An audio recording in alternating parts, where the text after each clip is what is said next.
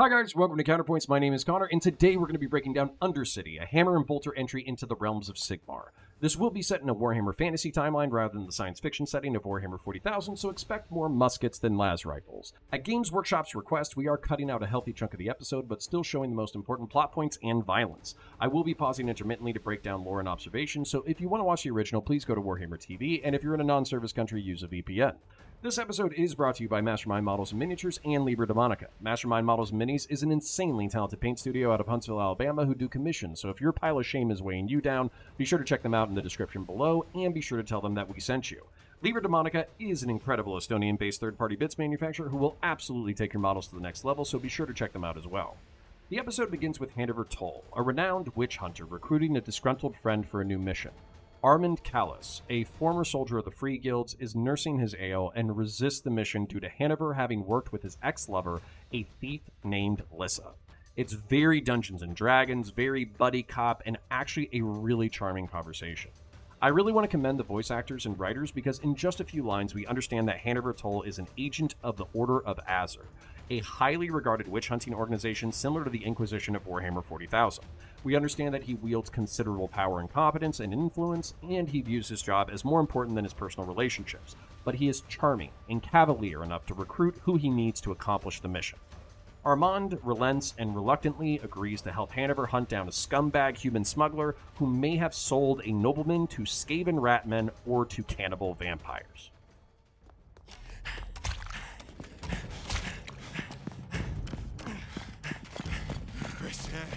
He said, do you so bloody good, he said.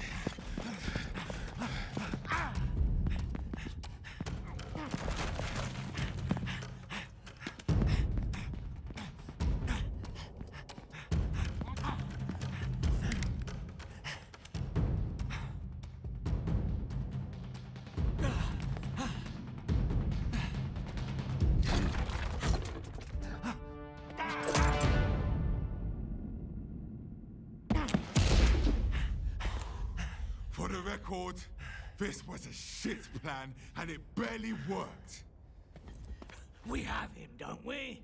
And a fat lot of good you two were. That armor heavy, is it? It's over, Renzo. Tell me where Lord Hawkenvar is. Hanover Toll. Hanover Toll. The great witch hunter isn't going to get his quarry this time. I don't have him. Well, not anymore. And you'll never get him. Not now. Who has him, Renzo?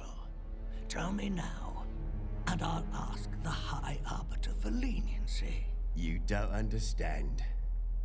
You don't betray these people. That's worse than death. That's worse than... Wait!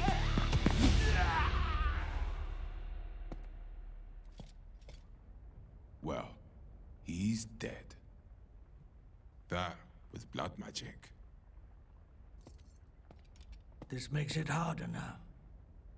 We'll have to go down there.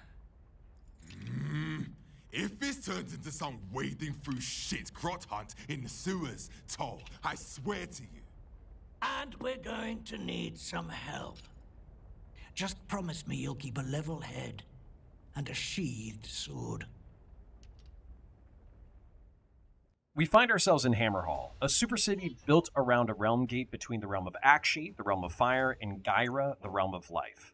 This is one of the major cities in the mortal realms because the fire magic of Akshi fuels industry and weapons manufacturing, while Gyra provides an endless bounty of food to support the burgeoning population.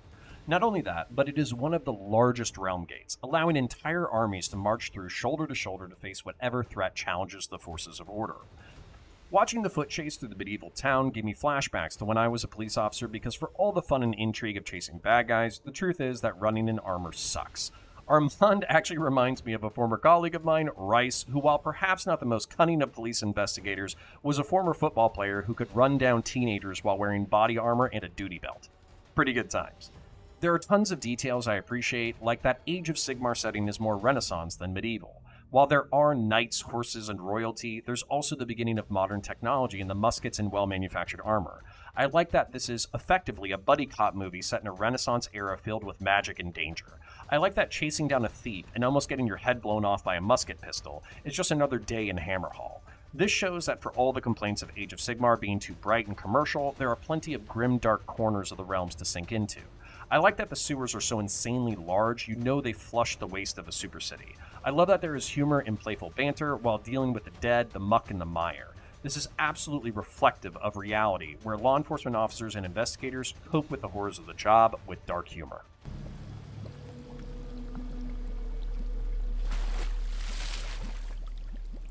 Well, he's dead. Hey guys! I found him! I'm actually going to kill you. Oh, don't blame him, Armand. It's not his fault no one can navigate the Undercrofts like I can. It's a good thing we've got you then. An expert in blame and faults, isn't it? Well, I'm also handy with a lockpick. We won't need a lockpick. At least not to get through the gate. He had a sewer key. I knew it would be sewers.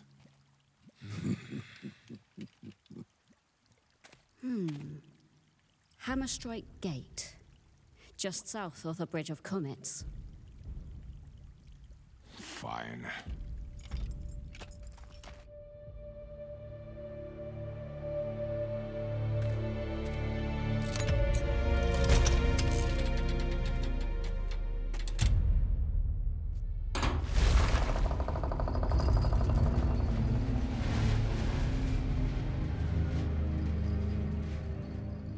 Keep your eyes open.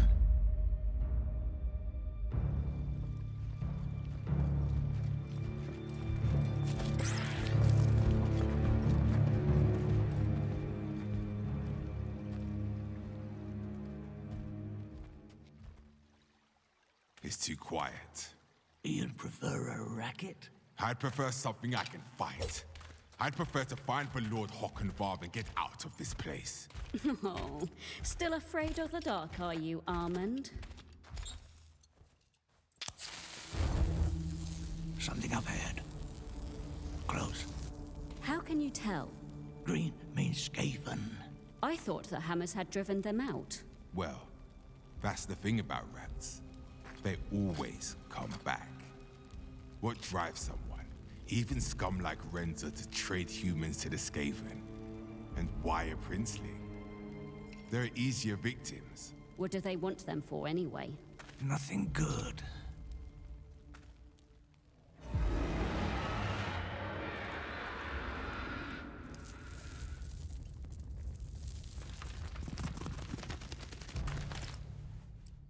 Cover your mouths.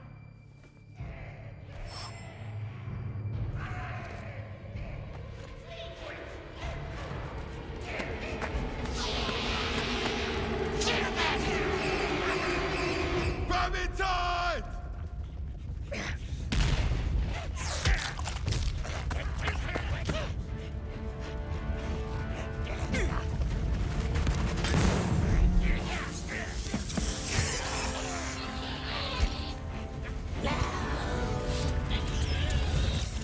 What now? Up there! Sigmar, be with us!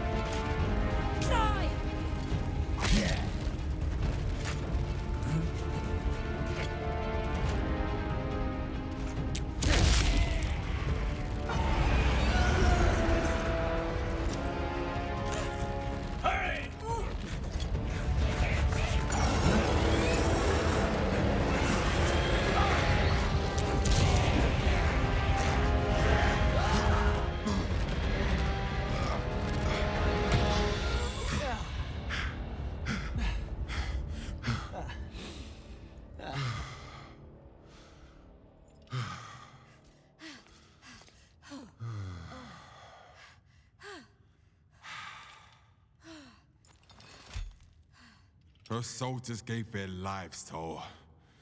This had better be worth it. I agree. The promised purse is looking a little light. Everything has a price with you, Lissa. Says the mercenary. Enough! I'm thinking. For Skaven to act so... They weren't coming for us. They were afraid. Terrified. Get to the point! I was wrong. He said people. Renzo said people, not things. Not ratmen. People. How could I have been so stupid? The missing citizens, the fact there are no bodies. How could I have been so blind to the truth? Toll! You said it. You said it up there on the bridge. And I didn't listen. Renzo's ring. Blood magic. I know what's got Lord Håkonvar. It's not Skaven. It's much worse.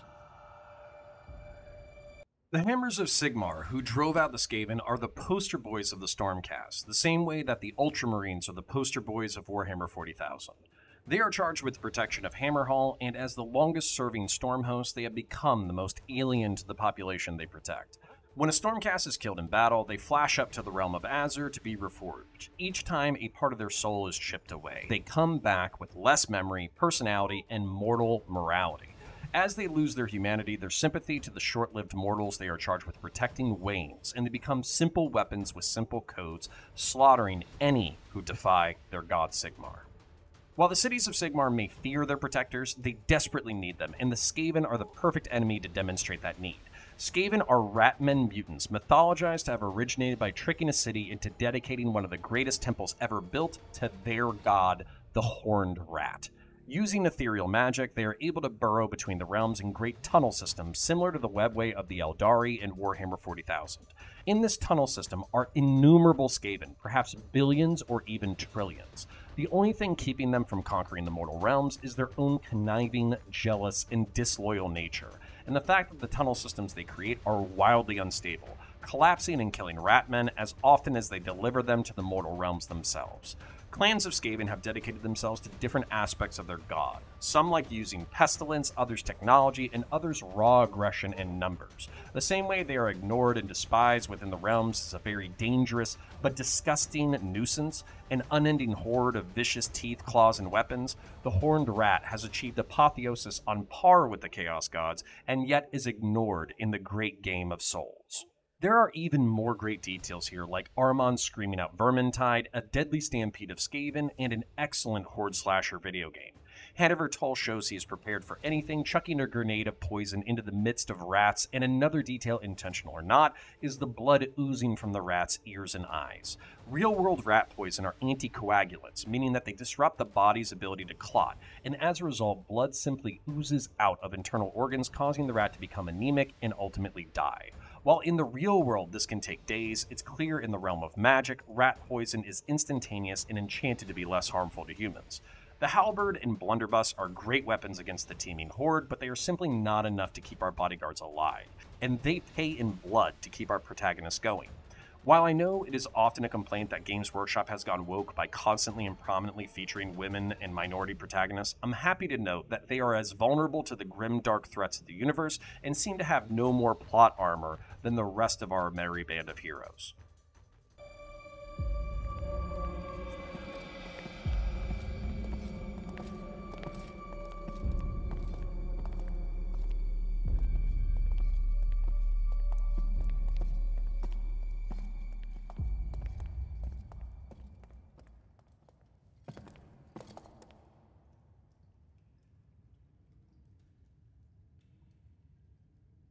So blights. Sigmar damned vampires.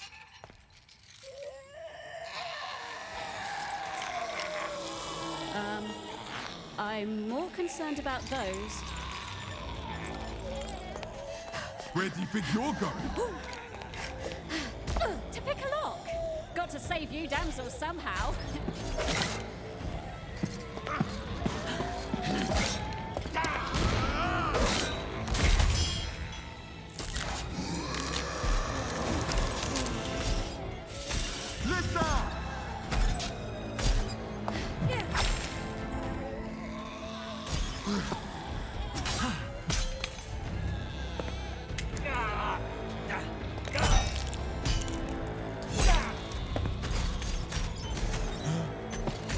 Go! Save your friend! I'm nearly there. Good fight! Get through the door!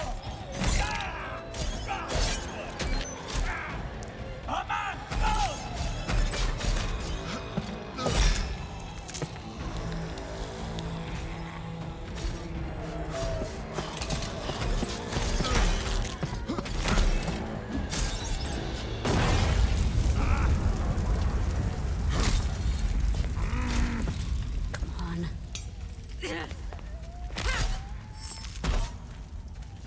go! Ria Su Shai.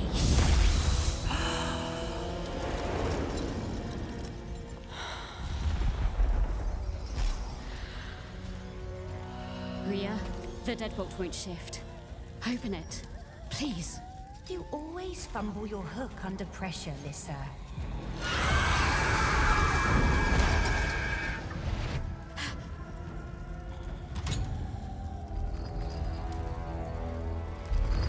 Remind me to show you how to do that sometime. I nearly had it. I'm in a hurry. Come on!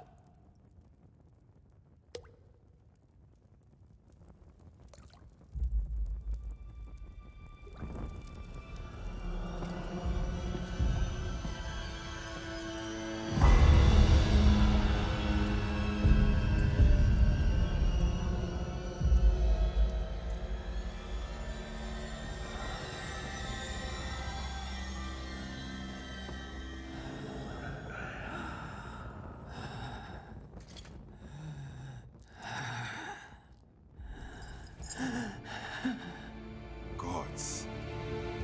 Tol, it's him. Are you hurt?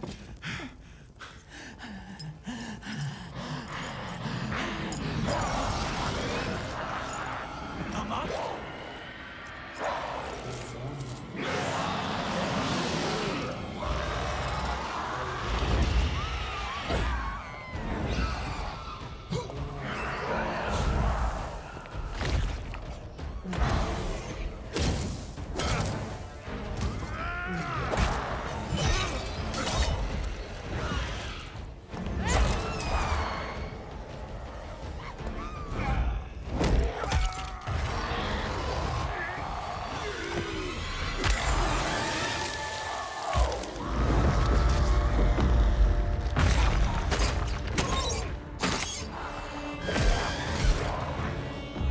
Your damn hands off him!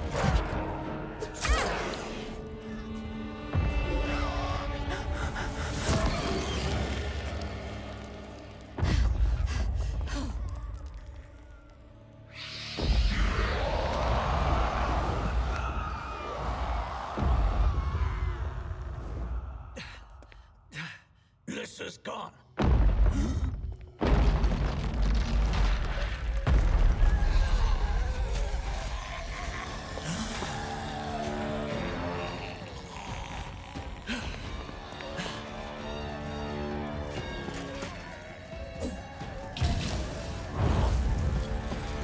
Take a deep breath.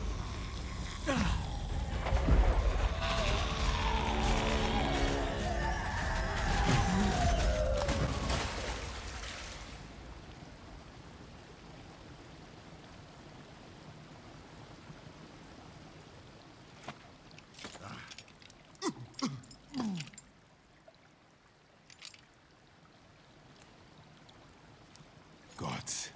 All for nothing. We need to take this to the Order.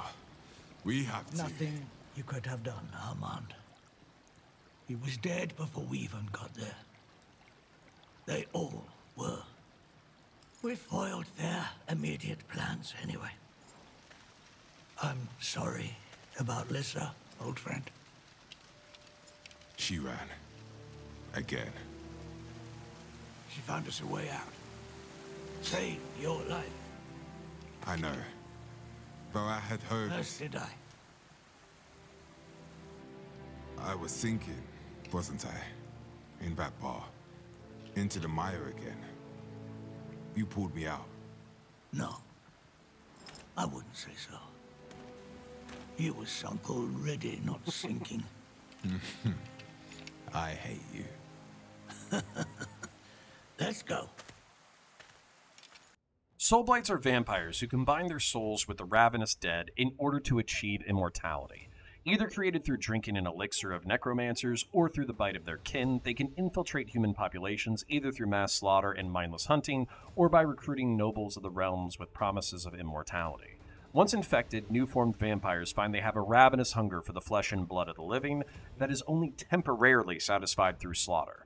The vampires encountered in this skirmish are likely Vargeists, once noble vampires who have given in to their hunger and become warped by it.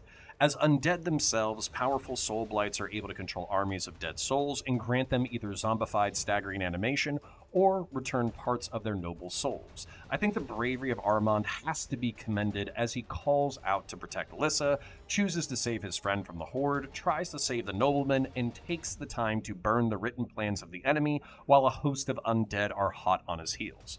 Likewise, I think it's of note that Hannover Toll orders Armand to protect Lissa over himself, puts the mission before his own survival, and has prepared even more of his inventory to kill vampires by using light grenades.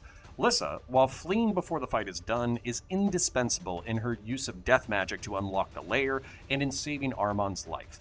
It is only once she sees that the nobleman is dead, that there is no money to be made, and all that awaits her is death before she quits the field. It shows us that she still loves and wants to protect Armand and to a lesser degree Hannover, but she is ultimately a self-interested character who will not unnecessarily risk her life without compensation. The final scene between Hannover and Armand hit me like a brick. Armand admits to Hannover that he was sinking into depression and likely post-traumatic stress disorder before Hannover pulled him for this mission. Beautifully, Hannover's response is to roast him and to say that he wasn't sinking, he was already sunk, kicking his friend while he was down, something you can only do with someone you love fraternally. While this is a cartoon set in a fantasy universe made for nerds, it describes a very real dynamic for military and first responders. When you're young and you do exciting things, you can cut your teeth on that excitement and it can become addictive. However, after a few bad calls, a few dead bodies, and a few lost friends, the job can become psychologically caustic to you. You're afraid of your own shadow, you're afraid of your own mistakes, and you don't want to take any more risks because you know that your luck will eventually run out. This can make you worse at your job, and it can also make you want to quit entirely. That being said, there's a fresh excitement and purpose in doing military and first response work, and so chasing the high of new missions and calls can help temporarily relieve your self-doubt, pity, depression, and anxiety, because you are again filled with purpose, and the work is so engaging you can forget about your old wounds for a bit. Armand is obviously scarred by the job, but still has plenty of bravery and skill left to offer the world. And Hannover is a true hero, chasing the enemies of Order into his old age, regardless of his likely grisly fate. I love Hannover as an archetype of the persistent hero, and I love Armand as the archetype of the reluctant hero. They both speak to real personalities I am honored to have served with in the Marine Corps and law enforcement. Hannover and Armand are enjoying some fraternal post-mission beers when they are recruited by a Stormcast leader to continue the investigation as it runs deeper than previously thought. As I mentioned in the introduction, Games Workshop has politely, if forcefully, requested that we do not use the entirety of the episodes in our reviews and breakdowns. I view it as my job to cut out 30 to 40% of the content so you have an incentive to go check out the original, but to leave enough meat and bones of the episode, particularly the gritty and satisfying violence, while filling in the gaps with informative and compelling lore. I genuinely do love creating this content, and it forces me to expand my knowledge of the universe and not just rely on my passion. So if you like my breakdowns, like, share, and subscribe, and ring the bell so you can see whenever new content drops. Comment down below and feel free to fight it out in the comments section over lore and narrative interpretations. If you can't think of anything to say, then type in comment for the comment gods. I will salute you in real life with an Aquila, which I can only halfway do right now because I'm holding a baby, but I will reply with an 07 in the comment section saluting you for your service. Become a YouTube or Patreon member to help support the channel, or check out our sponsors. I appreciate you. I'll catch you in the next one. Until the end. Special thanks to Vokes, Butters, Drazar, Lucifer the Doberman, Stephanie Luminous, Ken, Female Escort IRL, Tango Hotel, Mitchell Johnson, Sir Liamson, John, Poofy, Leo Whitmer, Froggy Style, Adrian, Azriel, Cole G, Grassroots Hegemon, Christian Valeris, Name, Sir Fortesque, M. Penner, Weekend Jail, Exart Logan, and Jamalu.